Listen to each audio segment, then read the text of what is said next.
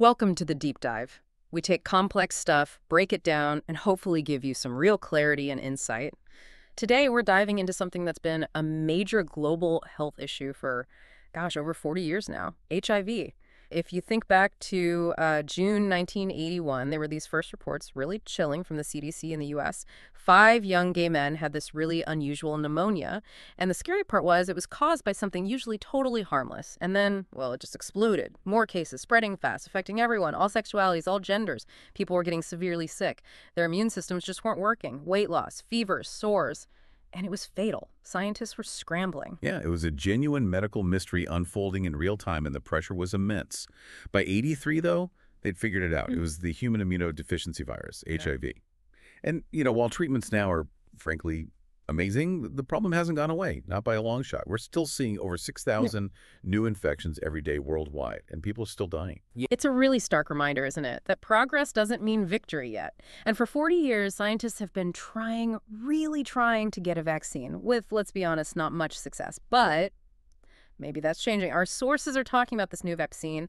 Apparently, it showed a 97% success rate in getting the right kind of immune cells activated, the ones you actually need. Which is potentially huge news. Exactly. So that's our mission for this deep dive. We want to unpack how HIV actually infects you, understand why vaccines have failed so far, those big hurdles, and then really get into the nuts and bolts of this new approach, this potential breakthrough. The aim is to give you a clear, concise picture, turn all that data into something you can really grasp. And what's helpful here, I think, is looking at it through the lens of resources like the HIV RNA Test Guide podcast. They focus on the practical side, testing, awareness. It helps ground this complex science in the real world. Right. Okay, so to really get why this new vaccine is such a big deal, let's quickly go over how HIV actually works. Most people know HIV, the virus, leads to AIDS, acquired immunodeficiency syndrome. That's the basics, yes. And the transmission, the sources are clear. It's mostly through sharing needles for drug use or unprotected sex. So once the virus gets into the bloodstream, that's where it gets clever, right? How does it actually attack our immune system? It's quite insidious, actually. HIV doesn't just randomly infect cells. It specifically goes after T cells. T cells are crucial. Think of them like the conductors of your immune orchestra. They coordinate the defense. So HIV gets inside a T cell.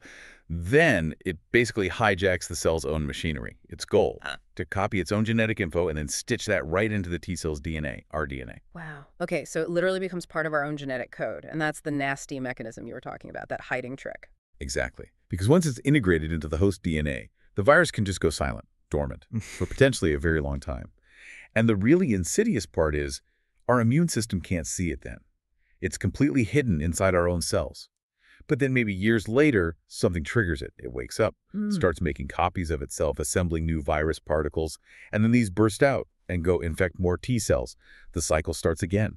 And this whole process, the silent phase, can take years. The person might feel perfectly fine, have no idea they're infected. So it's working away in secret, undermining the immune system's command structure bit by bit, until enough T cells are gone, either infected or destroyed, and that's when AIDS can develop. And the symptoms, they sound awful. They are. Serious weight loss, fevers that won't quit, skin rashes, sometimes white patches in the mouth. But the real danger is the immune system collapse when it's that weak. Microorganisms that are normally completely harmless can cause severe, life-threatening infections. We call those opportunistic infections. And often, that's ultimately what proves fatal. It's a grim picture. But thankfully, we do have treatments now that have made a huge difference. It's not the death sentence it once was, but there's a catch. There is. Modern treatments, an antiretroviral therapy, or RT, they're very effective. They keep the amount of active virus in the blood extremely low. People can live long, relatively healthy lives with HIV if they have access to these drugs. But that's the key phrase. If they have access. Globally, millions don't.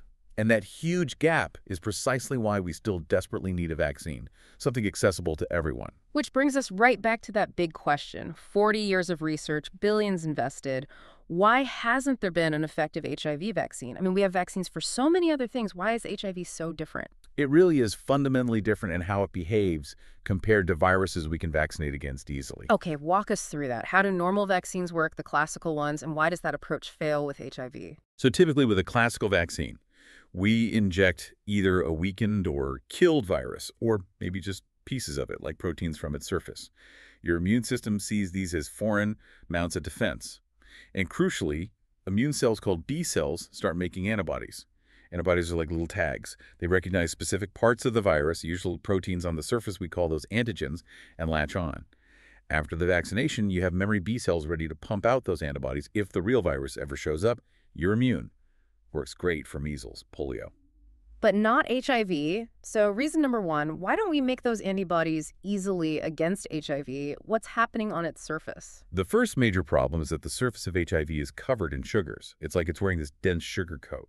And this coat effectively hides, or demasks, as some scientists say, the actual viral proteins underneath. So your immune system, your B cells, they just can't get a good look at the protein targets they need to make antibodies against. If they can't see the target properly, no effective antibodies get made, no classical immunity. Okay, so it cloaks itself in sugar.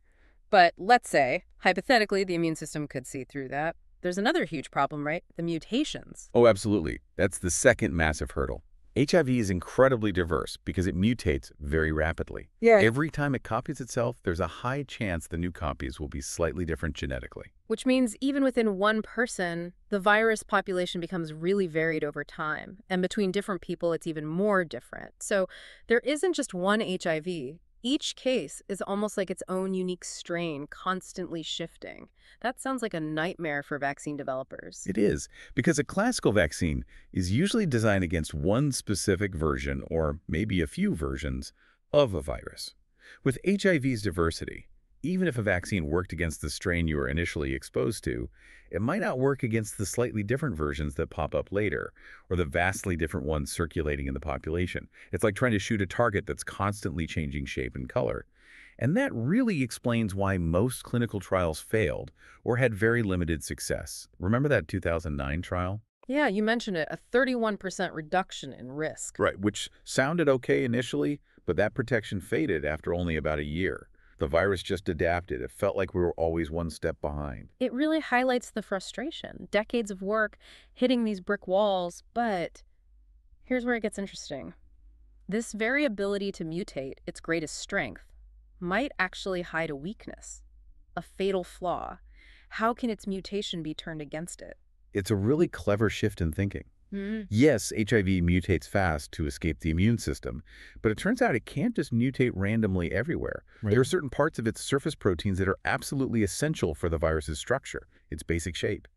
If those specific spots mutate, the whole virus particle could basically just fall apart. It would be non-functional, fatal for the virus.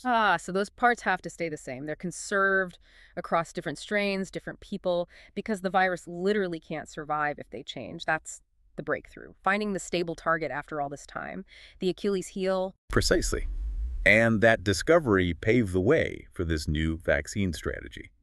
Over the last decade or so, scientists started finding these special antibodies in some HIV patients. They're called broadly neutralizing antibodies, or BNAbs for short. And what makes them special is that they do recognize and bind to these conserved, unchanging regions on the virus surface. Because they target these stable spots, they can neutralize a whole wide range of different HIV variants. So these are the super antibodies we need. Okay, so scientists found these BNAbs, figured out exactly where they bind on those conserved regions, and then they could design antigens, the vaccine components that mimic those exact spots, to teach the body to make its own BNAbs. That's the core idea. Use those conserved regions as the template for the vaccine antigen. But you said these BNAbs were found in some patients. Sounds like they're not common. What's the catch? Yes, the catch. They are incredibly rare. That's why it took so long to even find them. It turns out only about 1 in every million B cells in our body has the potential to develop into a cell that makes these powerful BNAbs. 1 in a million? Yeah. Our immune system just isn't naturally set up to produce them easily. Okay, so that's the challenge. How do you specifically trigger that 1 in a million cell?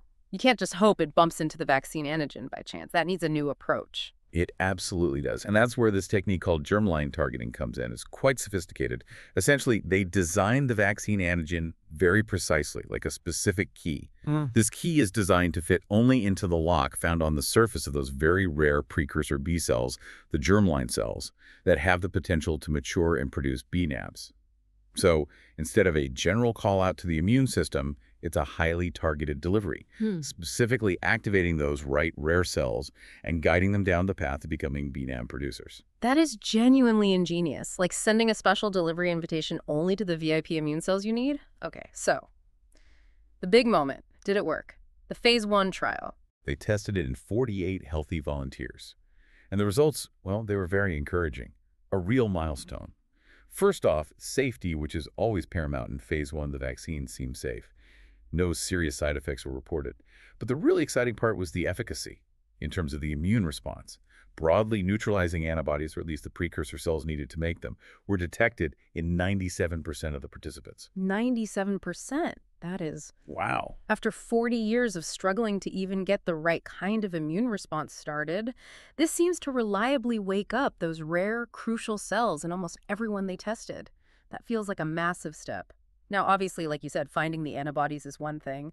We still need to know if it actually protects people from getting HIV, right? That's the crucial next step, yes. Mhm. This phase 1 trial showed the vaccine can elicit the type of response we think is needed.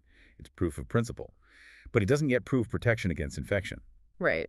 So looking forward, it's still early days, relatively speaking. We need bigger trials, phase 2, phase 3, to really see if this translates into real-world protection for the population. But still, what a significant glimmer of hope. Absolutely. And while we wait for that science to unfold, it's so important for you listening now to remember what we can do today.